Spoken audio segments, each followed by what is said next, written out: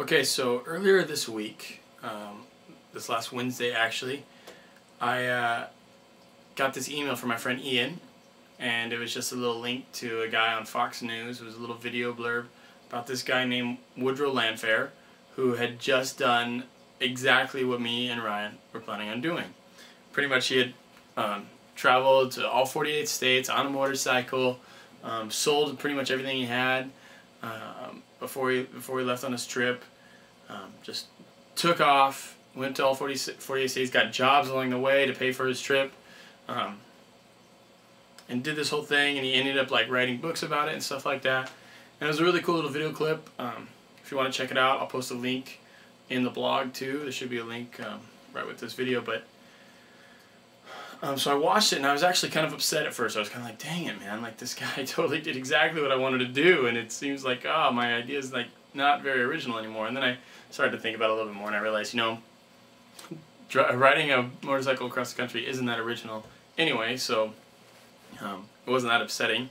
So what I did is I went to the guy's website. It's woodrowlandfair.com, and I was just looking at things, and I found his email address, and I thought I'd send him an email.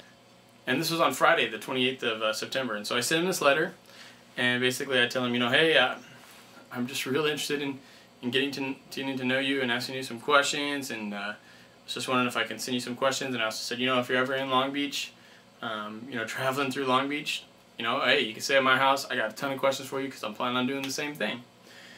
So I sent him this email. 45 minutes later, he writes back. Like, whoa, there's this guy I just saw on the news, and he's writing back to me like 45 minutes later, and he's like, hey, you know, I'm actually in town. He said he's actually in LA, and so talked to him. Turns out he's going to be in LA until today, Sunday, and so I was like, hey, you know what? I was like, hey, can I take you out to coffee or something and just come out and meet you? He's like, sure. So I meet up with him last night, Saturday night at like 8:30 at night, and we just talked for like 2.5 hours. It was a really cool time, really good conversation. Woodrow's just a really cool guy, and I really respect what he did on his trip, and just the experiences that he had are just amazing. And so just it was an awesome experience for me, total learning experience, really encouraging. Just that Woodrow was totally believed in us about this idea. He was just like so excited for us to do this trip. Like it was, I don't know how to explain it, but it was just so cool to see someone who just accomplished something so huge to be so excited for us and our voyage that we plan on taking. And so that was really encouraging. Asked him a ton of questions, and just ended up driving home just really excited about this trip. Really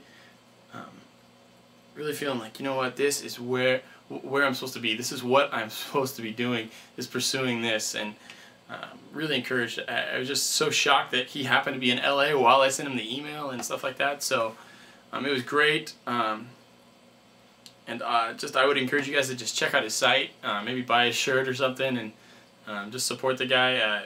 Seems like a really neat guy, and I could totally see him just doing some really successful things in life. And so Woodrow, I just want to say thanks, man. That was an awesome experience for me. Learned a bunch, and man, it makes me want to leave tomorrow. But anyway, I just totally respect you for what you did, and thank you.